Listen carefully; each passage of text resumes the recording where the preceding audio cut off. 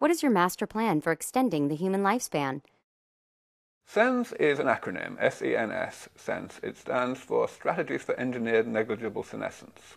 And it's my overall grand plan for seriously fixing aging.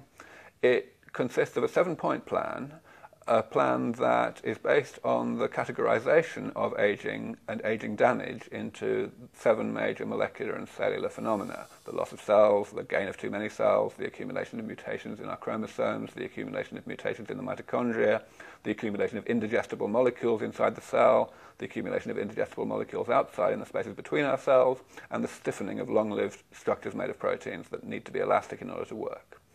Those 7 things can all, in principle, be repaired and reversed, or in a couple of cases, made harmless, obviated, by technology that either already almost exists or is at least very foreseeable, that we can describe in a lot of detail.